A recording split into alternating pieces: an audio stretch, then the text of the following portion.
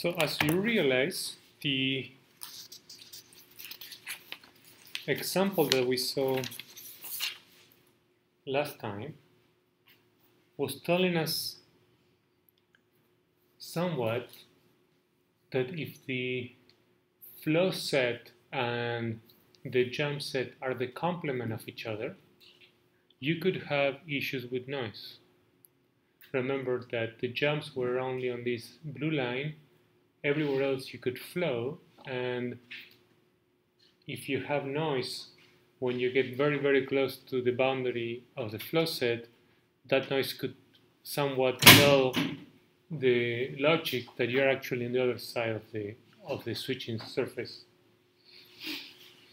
And then there was the previous example that was about a purely continuous time system that we ended up with, due to discontinuity of the flow map, we ended up with potentially dramatically different solutions without noise and with noise, the one that is a sawtooth type signal.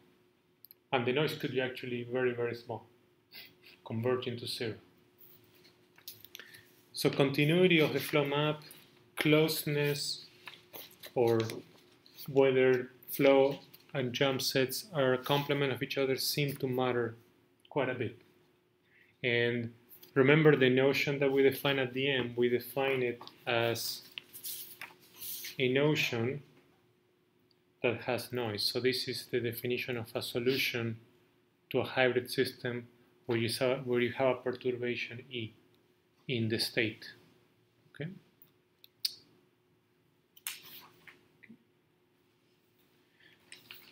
So I will start today with directly what we call generalized solutions to hybrid systems.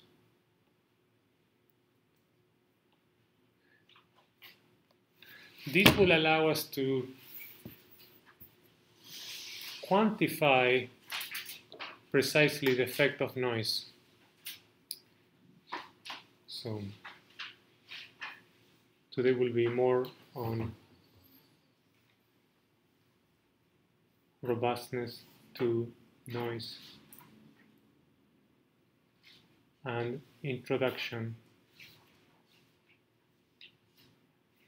to hybrid basic conditions.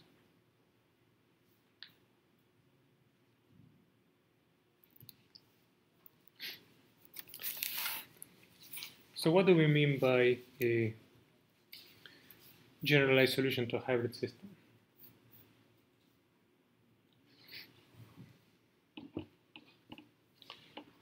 So in the previous lecture,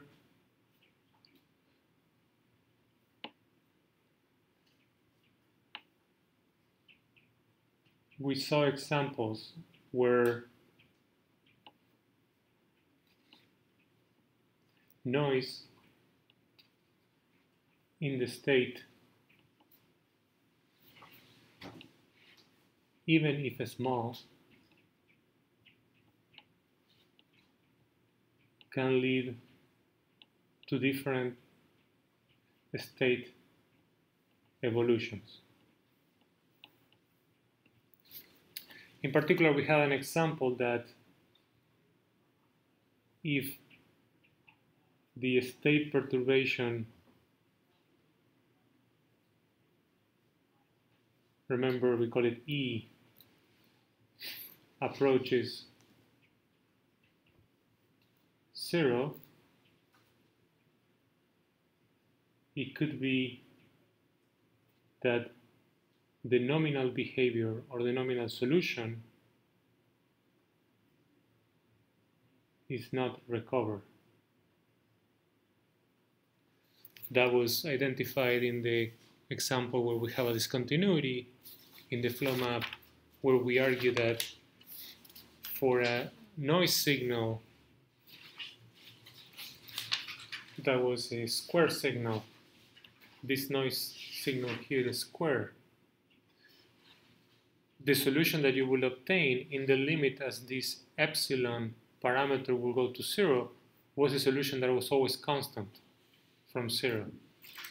And actually, even if the noise size, which was this epsilon, will approach 0, as essentially this I goes to infinity, this approaches 0, then the sequence of behaviors that you obtain approaches the 0 solution when you start from 0.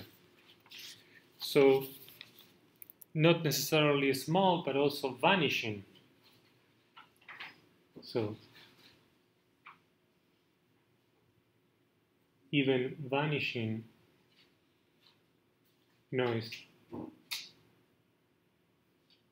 can be problematic.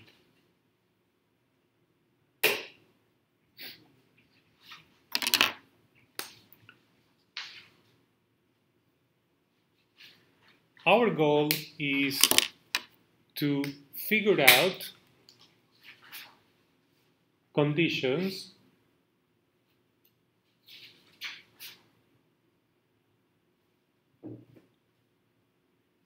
on the data CFDG.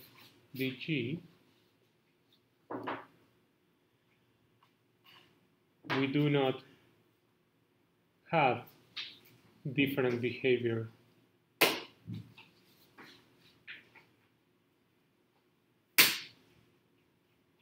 with vanishing noise in the state.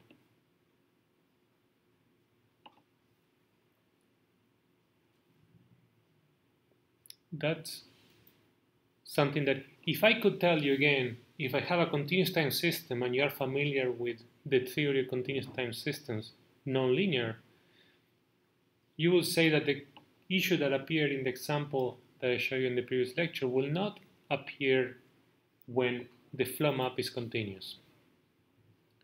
And we'll point to the chapter where that explains later on. For the hybrid case, that's not clear. So that's what we want to characterize. So we're going to define a new, slightly different notion of solution. We're actually going to define two notions of solutions. Okay? And we're going to make connections between them. So the first notion of solution is what we call Herm's solutions. So first type of generalized solutions.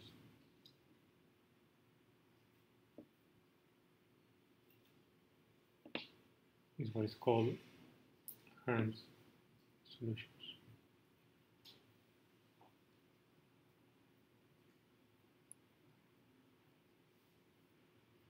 So Herm's was a researcher that did quite a few advances on nonlinear discontinuous systems. Okay. In order to define this, we will need to define what is called a closeness or a distance between trajectories to hybrid systems, which we haven't done yet. So the first thing we're going to define is that. This is what is called epsilon closeness between hybrid arcs. So this is definition 4.11 in the main reference. So if I have two hybrid arcs, I'm given an epsilon.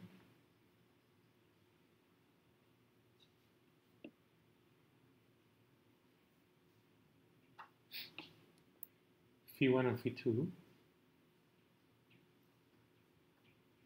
We say that Phi1 and Phi2 are epsilon close if the following properties hold. Now, before I write down this, let me put down here a very simple comment or note about distance. Okay? So suppose that you're talking about continuous time systems, and you're just looking at trajectories over time. So take a function, maybe s1 of t,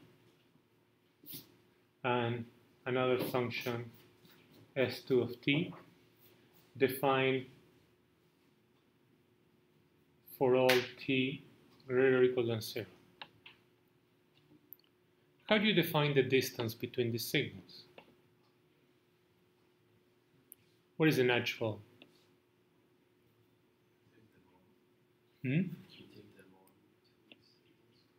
The norm of what? These could be vectors, right? Take the difference. Take the difference, right? So basically what you have is t, and then you have one signal, s1, that continues, and then you have s2, that continues. And then at ht, what you do is pick a number t, you look at this gap. This will be what is called the pointwise distance.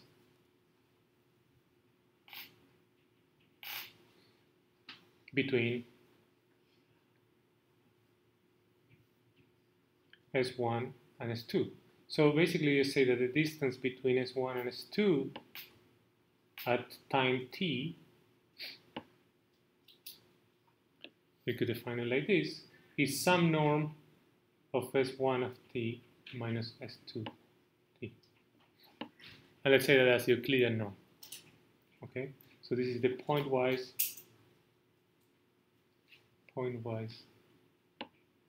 Euclidean distance between S1 and S2. And this is for each t, so this is another function of t.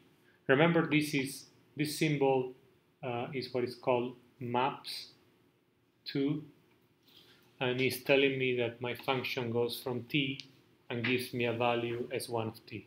Okay, so if you take a s1 equal to the sine function, you pick a t, the result is the sine at that t value. Okay, so this is obvious, right? Yeah, pointwisely. For the hybrid case, we have a little bit of a problem. Can you see that? If you don't have data for both signals at that time, problematic. Something along those lines. Let's draw the trajectory of a timer starting at 0 that is reset every time that it hits 1.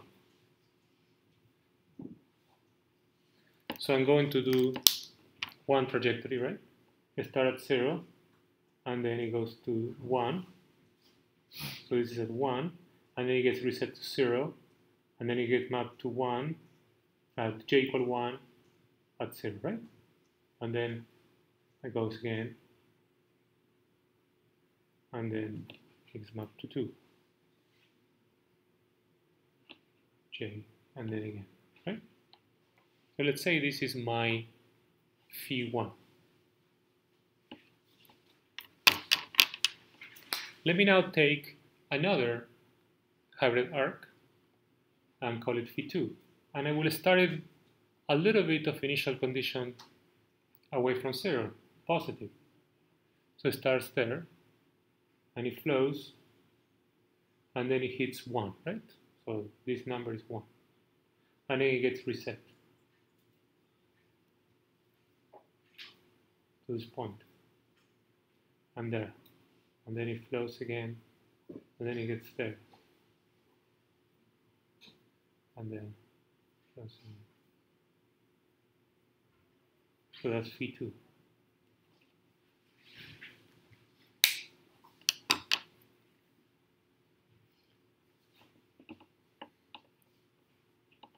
Okay, if I say that this is delta, this time will be 1 minus delta, right? It gets delta sooner because it starts delta later. So between 0 and 1 minus delta, this distance down here is quite good, right? I can compare phi1 t comma 0 and phi2 t comma 0. What happens in between 1 minus delta and delta?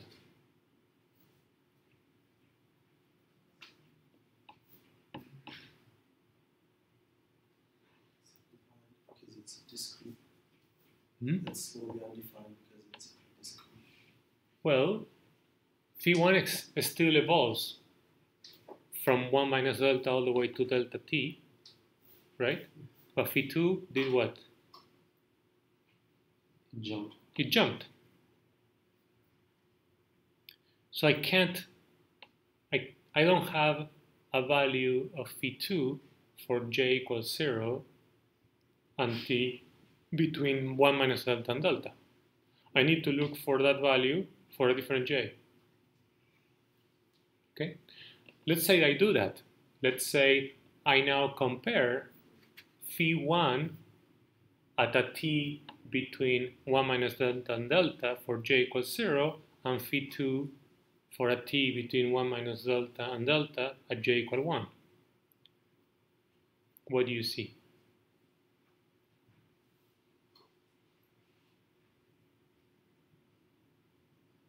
In other words, I'm comparing, let's say, this value to this value.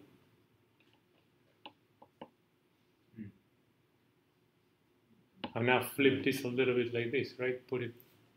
Do this in MATLAB and then put that you see only t. Yeah, that's going to be vastly different. Yeah. You get a big jump. Yeah. You see that?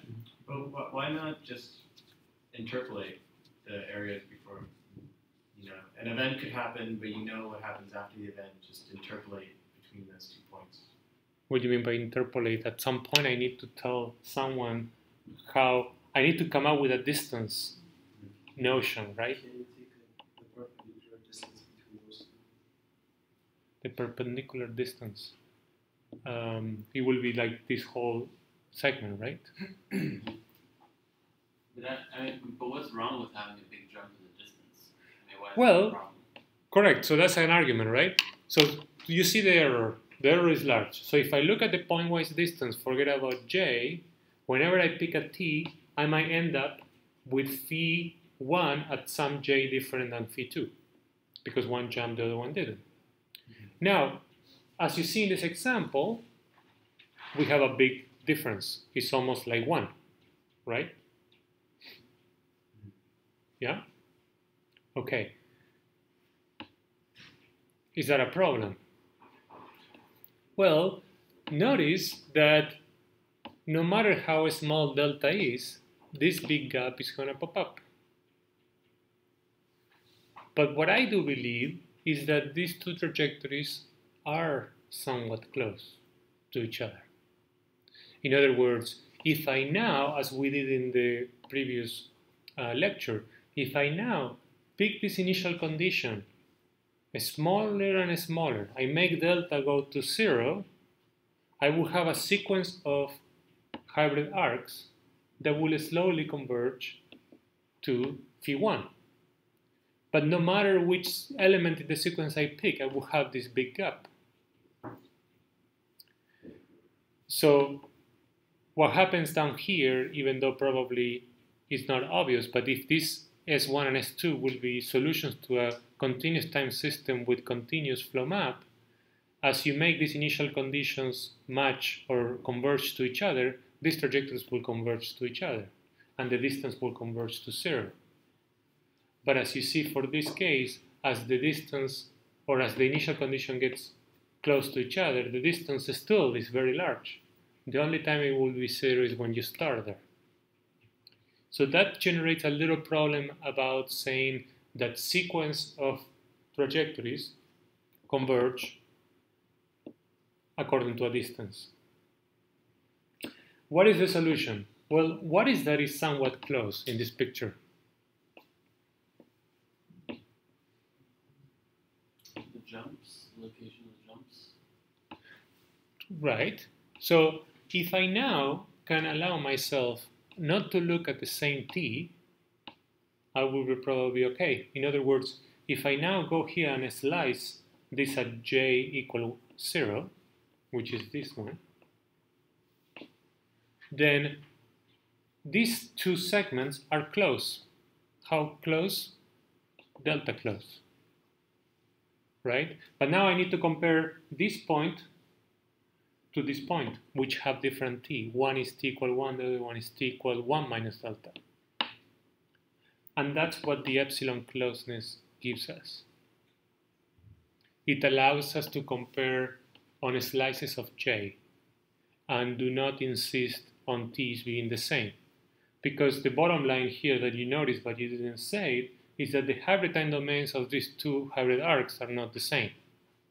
And that's the problem. But in the limit as delta goes to 0, the hybrid arcs do end up having the same time domains.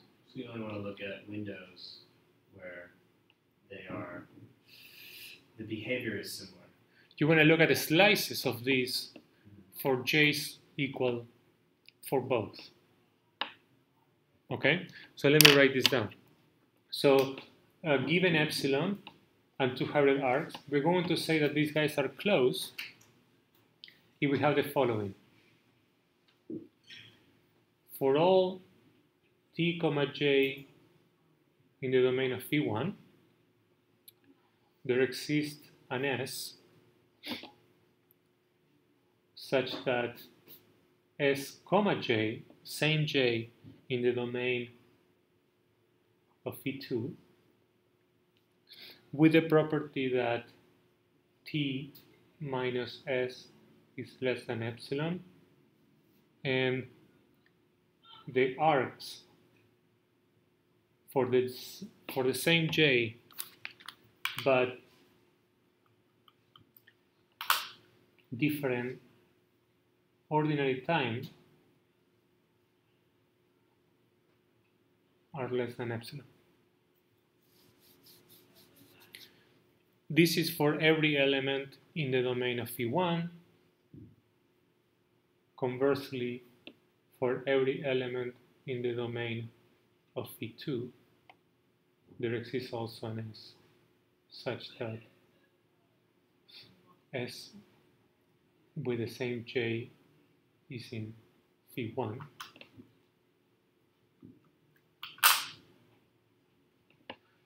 And the t's, meaning t minus s, is small, or epsilon, and then the values are epsilon away.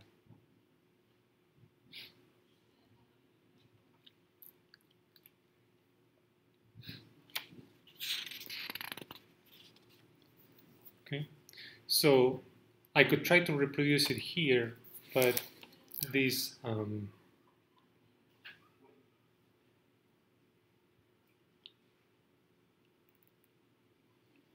this is doing a better job for us. So these are two arbitrary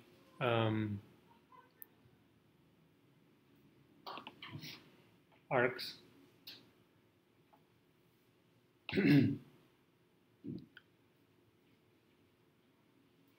So you have phi1 in the solid dark, and then phi2 on the solid lighter. And what this is saying is that if you put around phi1 a ball of size epsilon, so for instance for this j equals 0, you are containing phi2. So you contain all those values of phi2.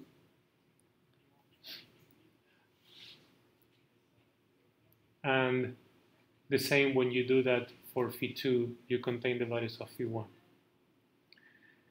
So the times are not shown here, so this guy that comes out here could still satisfy the definition.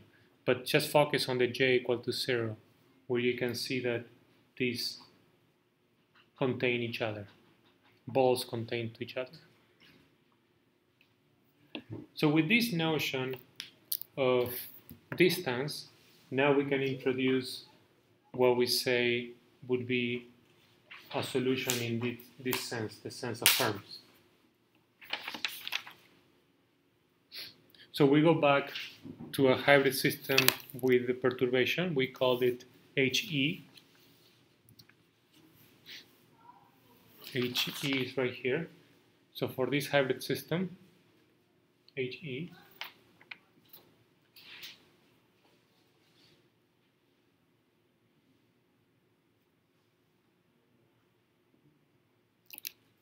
so given a hybrid system with a state perturbation E,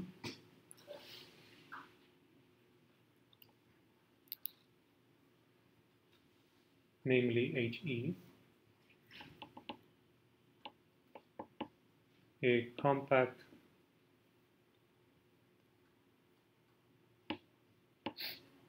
hybrid arc phi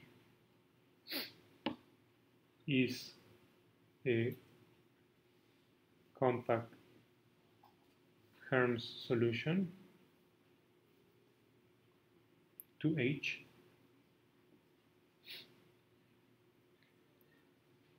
if there exists a sequence of solutions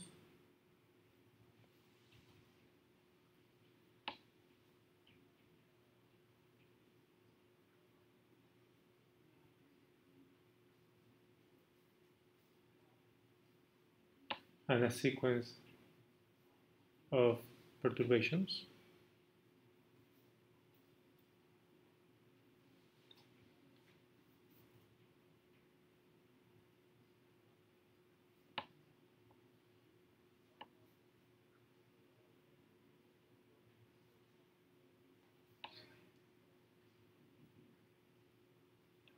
such that the following holds. So phi I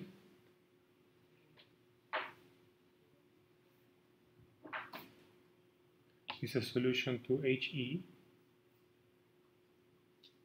with perturbation EI for every I.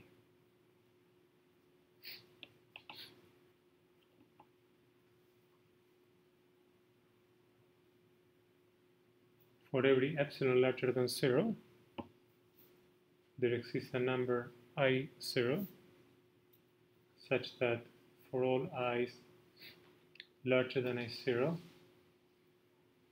phi I and phi are epsilon close.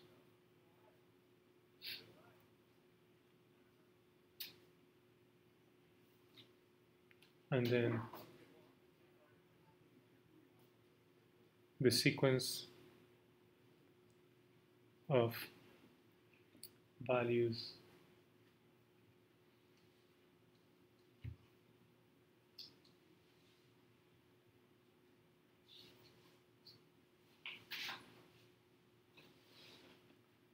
converges.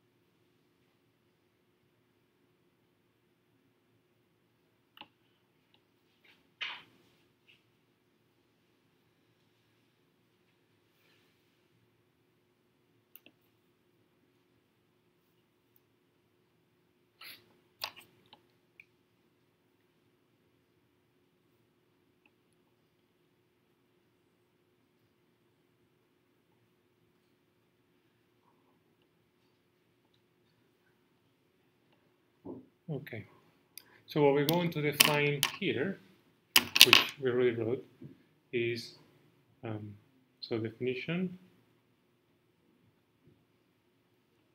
So this is Herm's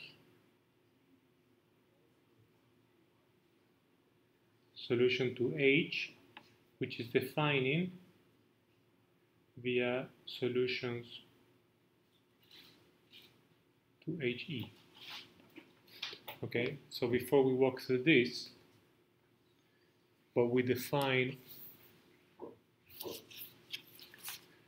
on Tuesday was, let's grab our not perturbed system H and let's add E, right? So this is the new stuff, just this, right? So we added this, this, and this. And then we say, we know what a solution without noise is. What do we mean by a solution with noise? Okay, I need a signal, which is an exogenous signal. So phi and the exogenous signal, which we call it the admissible perturbation, will define a solution to the perturbed system if the initial condition, which is now perturbed, is where we expect, if the evolution of the state with the noise added during flows is what we expect, and at jumps is what we expect. And we argue that if the domains of these two pairs, or these two elements that define a pair, phi and E, are not the same, this could be a little problem. So we added that there. And that's what we can do. So now we have the notion of solutions with noise. We want to capture solutions with noise that converge to zero. Yeah. Just in the third point, the sequence of values, the smallest upper bound on the length of the arrow goes converges to zero. Yes, I'm going to walk through this. Okay? Okay. So how do we now define a solution H in this sense, in the sense of Herm's? A solution to H in this sense is, in simple terms, is the limit that you will obtain of the solutions that have noise when the noise goes to zero. Okay, so go back to the example that we did. Again, we did on Tuesday, and we say, if I apply this noise, I always get this funny solution. But if now I make this noise size go to zero, so epsilon will go to zero, then I end up with the zero solution. So that zero solution is the solution in the sense of Herm's. So how do we define it? Okay, we start with a compact hybrid arc. Okay? Compact hybrid arc is what? Anyone remembers? It's a hybrid arc that has bounded what?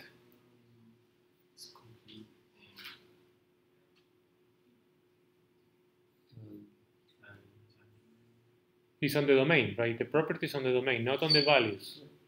A compact hybrid arc is a hybrid arc whose hybrid time domain is a compact set. Okay? So it's a so you can draw the hybrid arc, and then what is defined is a closed set, unbounded. Okay? So we start with bounded T's and J's because of the notion is requiring these into steps, but again, it could be simplified a little bit. But in any case, we say that this compact hybrid arc phi is a compact Herm solution if there exists a sequence of solutions to the noise problem, so phi i's and ei's are solutions to the noise problem, such that the phi i's, after some number of i's, so in your sequence you look at the tail of that sequence, the phi i's and the phi have this closeness in the sense of their slices by j.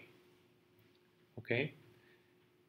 And moreover, the noise size converges to zero. Okay, so this is capturing vanishing noise.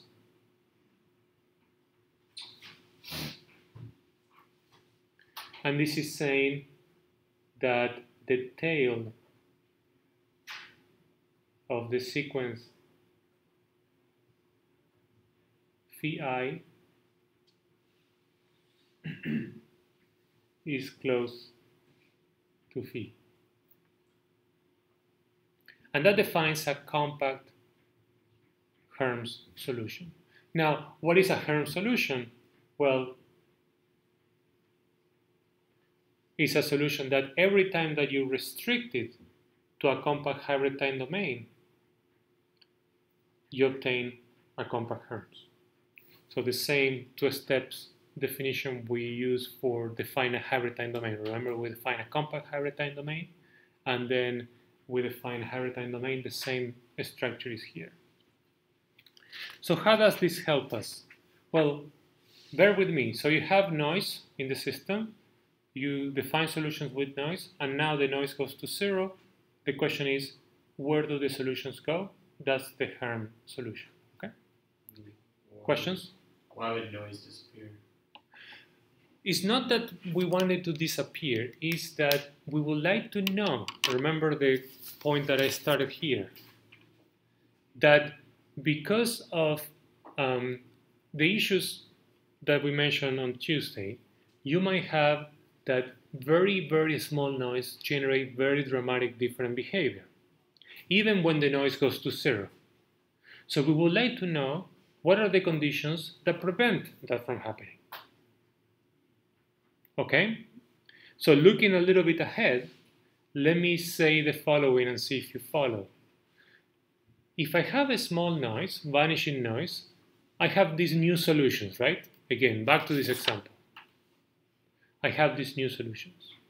What are the conditions in my system such that all these new solutions will be already be seen without noise? In other words, to the point that when noise kicks in and the noise vanishes, nothing is going to change.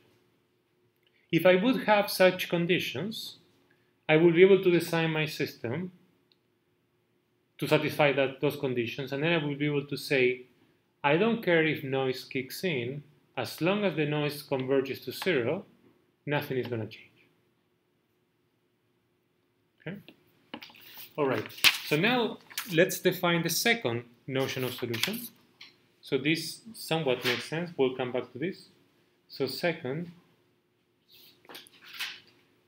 type of generalized solutions.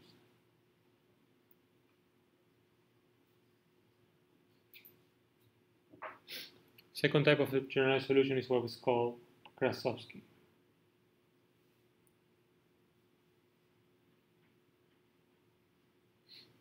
So it's a double I. What is the restriction on phi that's happening on the definition of the solution? So you grab your phi, and then it might be that it's not a compact hybrid arc. You constrain it by any set to get a compact. And then you can apply the definition in blue. Okay? So let me now define Krasovsky solution. So the idea is that, again, we're going to define it for the system H.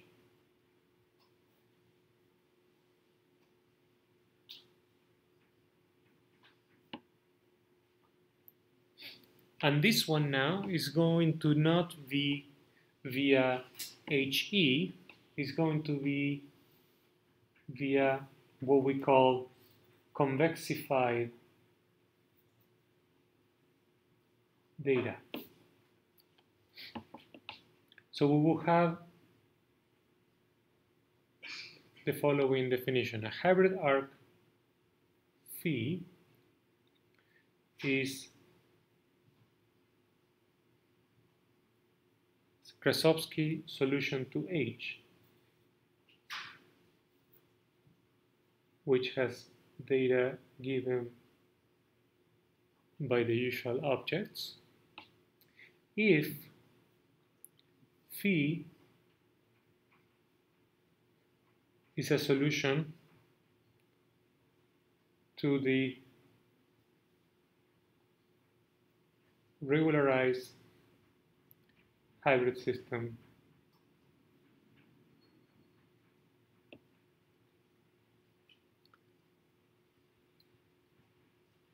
given by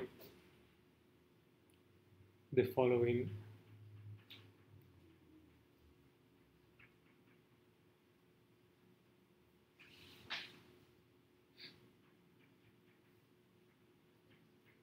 system.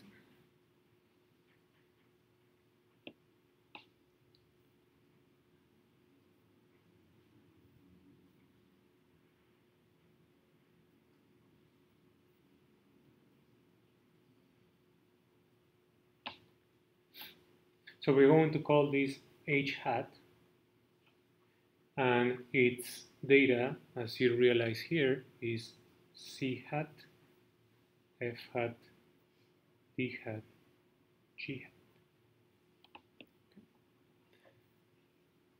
The way we're going to construct this new system, in other words, these new sets and maps, is as follows. So C hat is going to be nothing but the closed version of C. Okay. D hat is not going to be more than the closed version of D.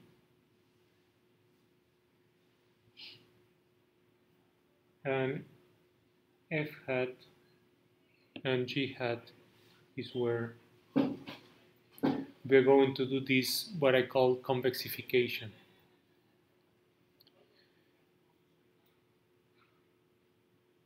I'm going to write it and then explain.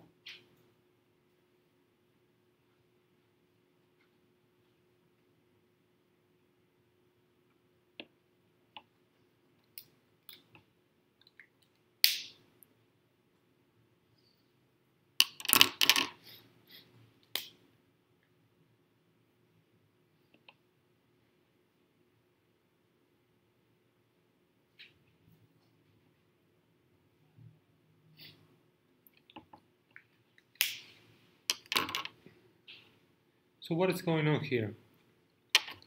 Well, the easy part is the following. Give me a system, C, F, D, and G.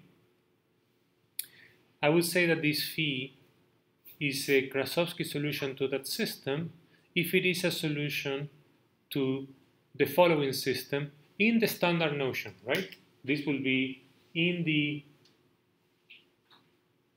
sense of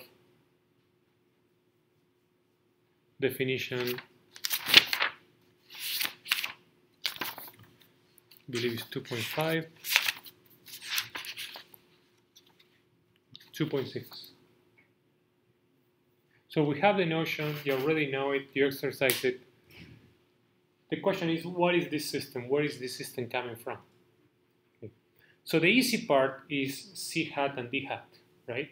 You have your C, you build C hat by closing it, okay? So we go to this example. That's my C, is everything but the line. When I close it, what do I get? There's no G anymore. I mean the gap. You're closing the gap. Well, I got C. C is everything but the line. What do I obtain when I close C? Just the line. No. The closed C is C plus its boundary, right? So what do I obtain? Line. Or the boundary of the line. C and the boundary of the line. Everything. Okay. So C bar here will be R2. R2. R2, right? Yeah? Are you with me? You have a set, you close it, you grab the set plus the boundary. So this is C everything, but the line, the boundary is the line. C bar will be everything. Okay, so that's my C bar. What is D bar? D hat is D closed. Same story. In this case, nothing will change, right? D hat will be equal to D because D is already closed. It's a line of points. It's its own boundary. Perfect. So that's the easy ones. What's going on here? Well, let me say first that this is what you have due to the potential discontinuity of F and G. Okay, so let me walk through this. So this is saying, give me an X. I would like to define my F hat, my new flow map. How this is going to be defined? Okay, I'm going to pick deltas. Let's say I pick one delta equal to 1 to start, but any delta that is positive is going to be used here. It's a process that you need to do for all possible deltas. But let's say you pick 1, delta equal to 1. Okay, so X is fixed, right? It's the value at which I want to figure out what this F hat is. So I go in here and I put a neighborhood around X of size 1, which is my delta. Okay. Now I intersected with C because my F to start from maybe only is defined in C, which is where I flow. So that's not more than making sure that I evaluate this F in the right area. So I got F on a neighborhood, and we're going to do an example in a few minutes. Okay, on a neighborhood of X. Okay, if F is a constant, I get a constant. If F have a bunch of directions on the neighborhood, I get all those directions. I get a collection of vectors. Okay, what I do now is to take what is called the convex hull. This operation here is the convex hull of a set of vectors. What is the convex hull of two vectors, like this?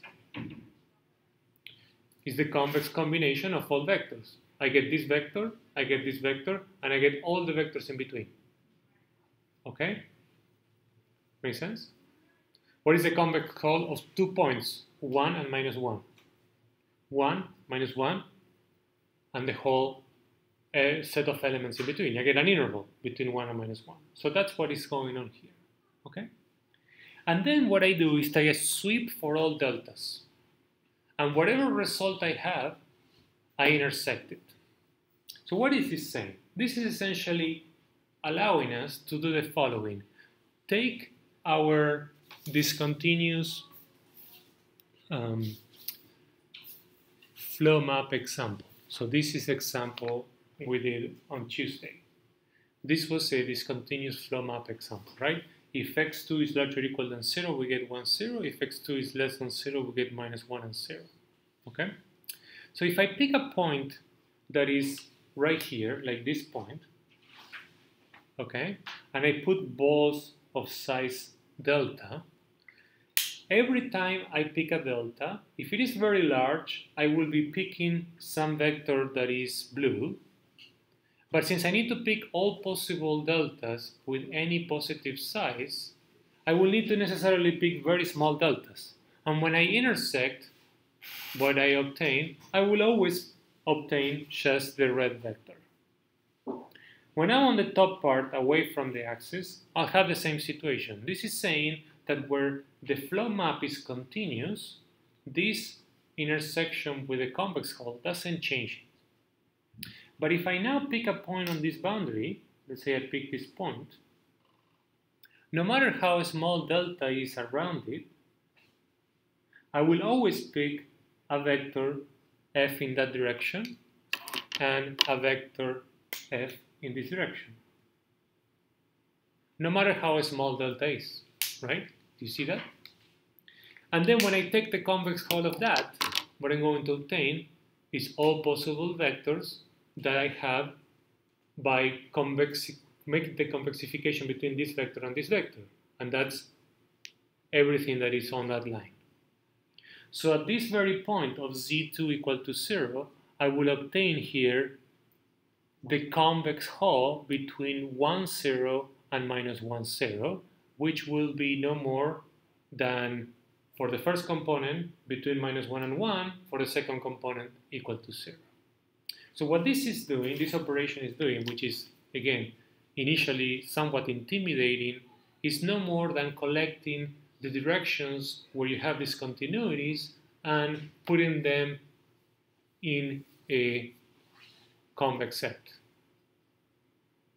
So, bottom line, if my f is a single value map, as many of your examples, and is continuous, this operation does nothing. If my G is single value map and continuous, this operation does nothing. The point is when these functions are not continuous, because as we saw, the noise can make you essentially chatter around the discontinuity. Okay? With me? If you go back to that example, yeah. Then what that's saying is you pick either the vector, the blue vector or the red vector. What is the example? Yes. So what that is saying is you're picking either the blue vector or the red vector. Mm-hmm. Okay. Yep. So if you pick this point, so again, you need to compute this f hat everywhere, right? Mm-hmm.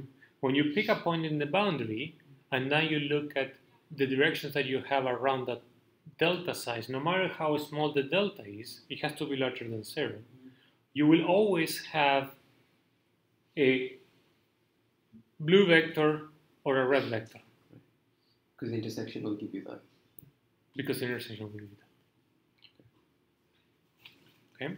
And what is the alpha? What's that right next to delta? Delta B? Yeah. That's the intersection. No. No, what is the beta? In x plus f of x plus delta beta. That one? Or delta ball. Oh, yeah. Oh. Yes. So this is a ball. It's a closed ball of radius delta.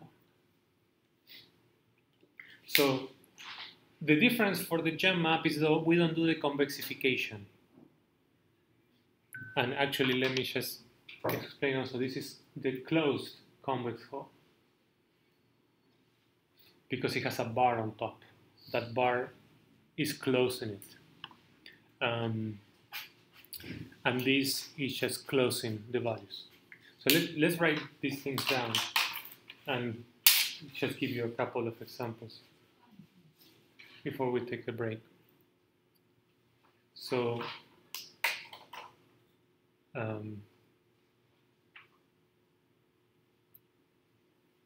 C hat and D hat are nothing but C plus the boundary of C and D plus the boundary of D, not C.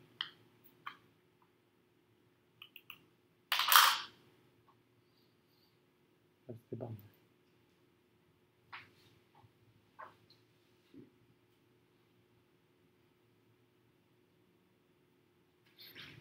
Okay? This is the partial notation. So that's C bar and that's D bar. And that can be computed pretty easily. However, as you already probably thought about, if you do that for this example, then you generate more solutions, right? Now you have non-unique solutions at the origin. At the origin, you have the solution that keeps flowing forever because flow set now is everything. And you also have the solution that jumps. And we'll come back to that, why that makes sense. So doing this, you add points, you're potentially adding more solutions to your system. But there is a benefit on doing that. So f hat is the convexification of f, meaning pick x, build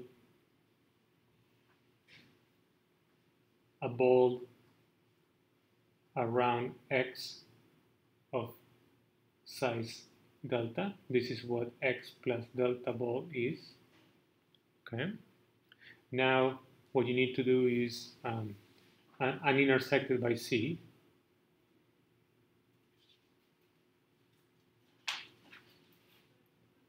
So that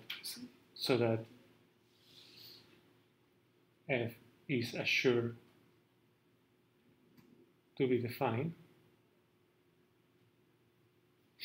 Then what you do is to evaluate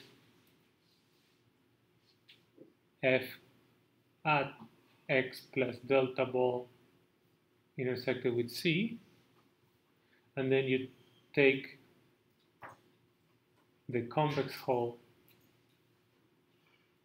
of the resulting vectors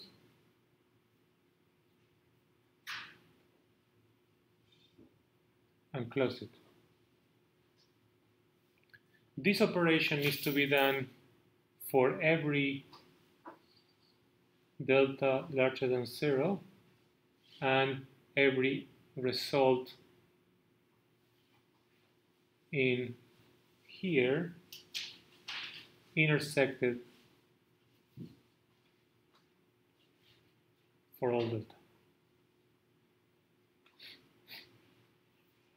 Okay, so you compute, intersect until you get the resulting thing.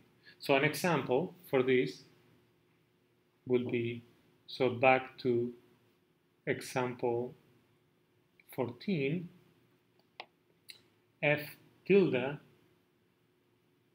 is discontinuous at z2 equal to 0. Okay, so how do we do that? Well, we pick a point, let's call it C2A at C2 equal to 0, C2B at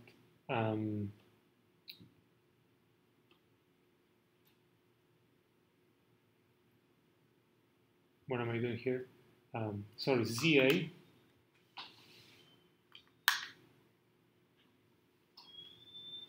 CB and then CC. So let's do samples. So this is C2. So this CA is 0 for C2 and let's say 1 for C1. This guy, let's say, is 0.8 for Z1 and minus 1 for C2. And then this guy is, let's say, 0.9 for C1 and 1 for C2. Okay? So the idea is that now I need to build deltas. So let's do the ZA first. So I pick a delta.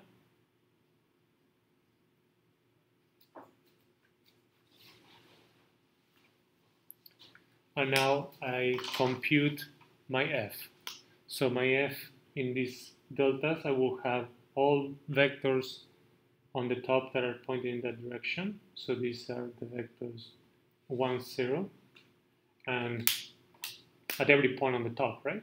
And on the bottom, we'll have all vectors that are pointing in this direction, minus 1, 0. So then from this computation, what I have is,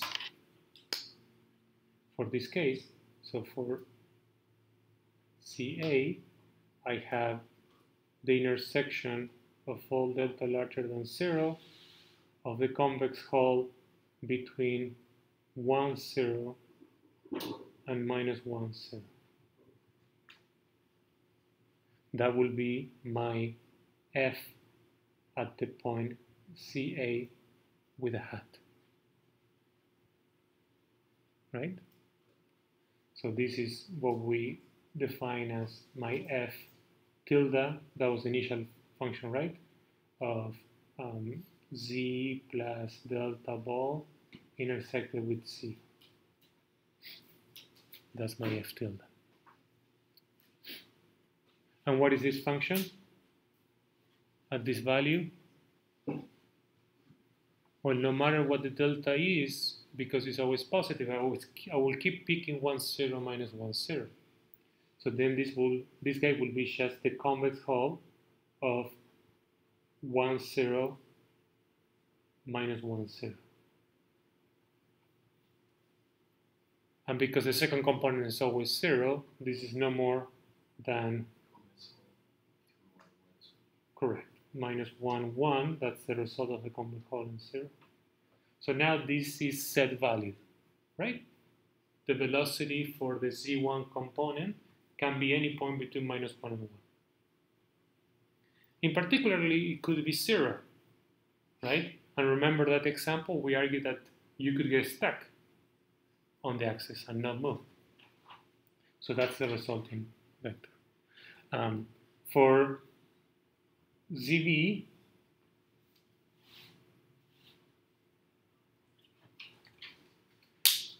now, sure, I can start with very large deltas. So let's say for this delta,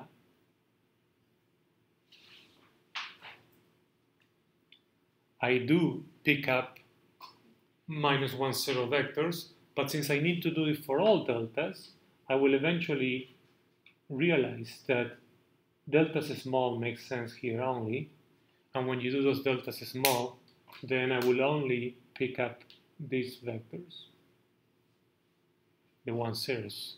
So for CV, we end up with f hat at CV equal to always 1, 0.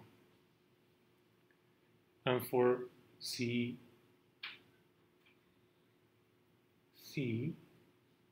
I also have the same.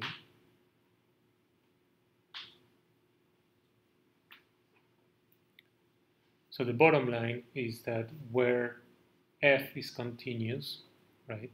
So the idea here will be if f is continuous at x, then f hat of x is equal to f of x. Because what is a continuity property? Well, if it is continuous at a point x, there exists a delta such that for every x prime that is delta close to x, f at x and f at x prime are not too different. So therefore, that buys automatically that you don't have a jump, because that's the definition of continuity. And you can see that that delta will need to be chosen small enough to make that work. So that's the message that you take. Okay. Okay, and the jump map is the same. So the jump map is the same. So is the closure, we don't do the complexification, is the closure of G.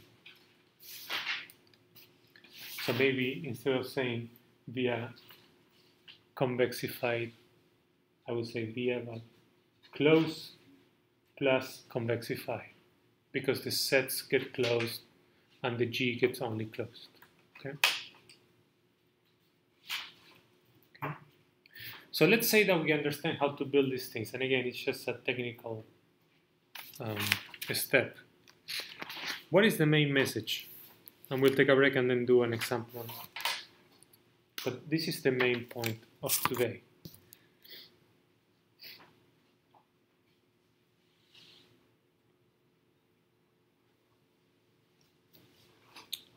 So, suppose that f and G are bounded. Local is enough.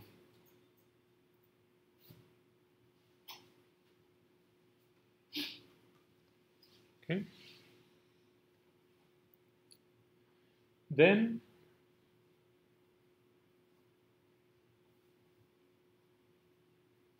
a hybrid arc phi is a Herm's solution to H if and only if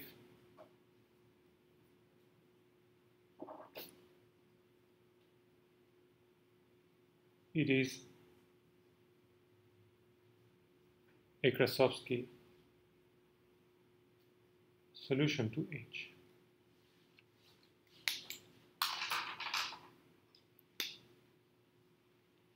Okay. So what is this saying? This is saying that if I have a hybrid arc phi that is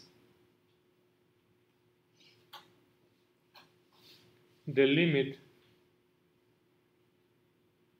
as I goes to infinity of a sequence of phi's generated with vanishing EIs, then it is a solution to the regularized system.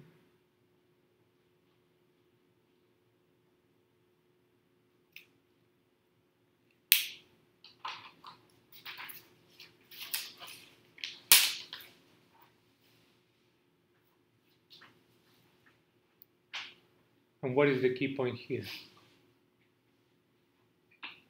for us? So take your favorite H, right? Grab the one from your project, okay? Now,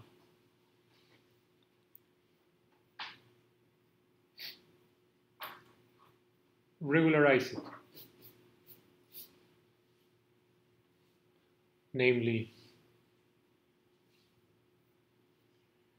compute C hat, F hat, D hat, G hat. Okay, simple technical operations. If C hat, F hat, D hat, G hat is equal to C, F, D, G, then every new solution that vanishing noise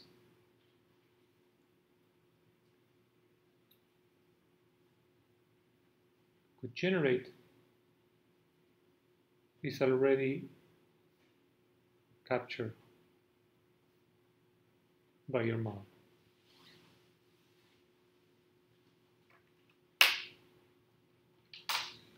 Why is this important?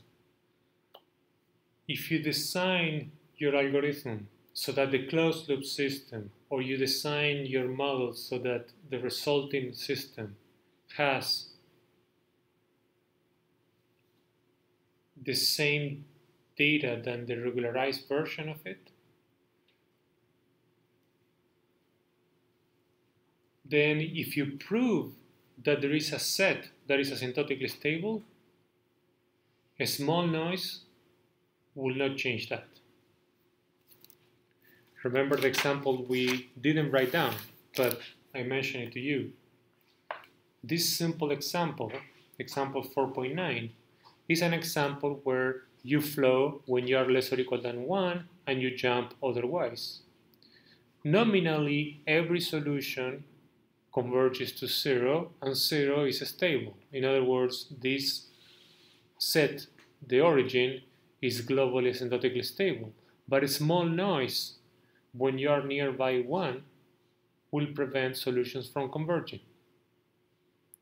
If you were to have that, which is not the case in this problem, if you were to have that the data of this system satisfies the property I just wrote, that is equal to the regularized data, then you will have a problem. So the message is, start with your model, regularize it, and then work with that model.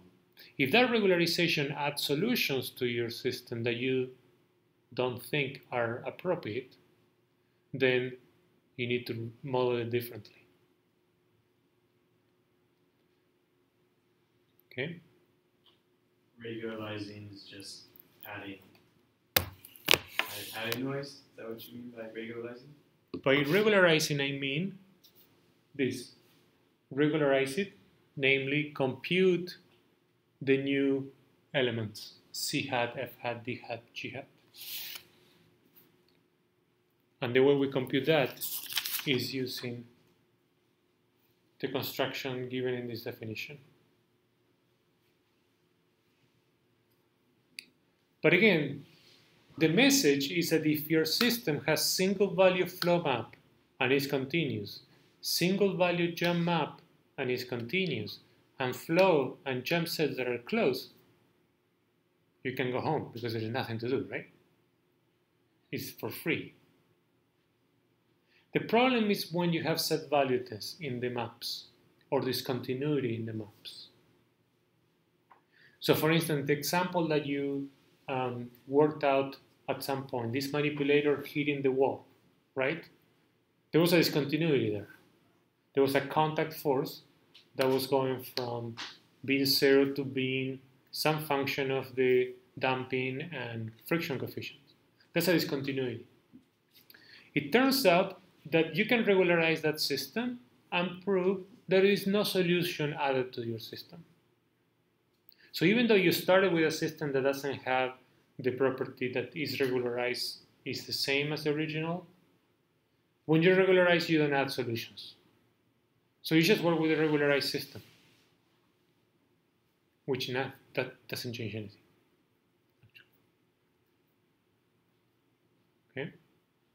But when we come back, and we should do that right now, otherwise you will not grasp all the ideas. So let's take 5 minutes of break, 7:25. What we need to now understand is, in the previous examples, how are these things popping up? And it's pretty evident what's going to happen, okay?